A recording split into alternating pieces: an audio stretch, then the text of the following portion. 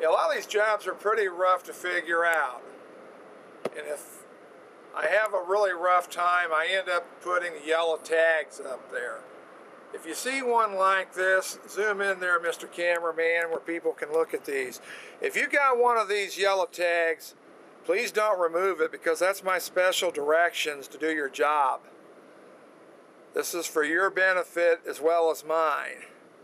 If you got a yellow tag, you probably have a problem job that I took a long time to figure out.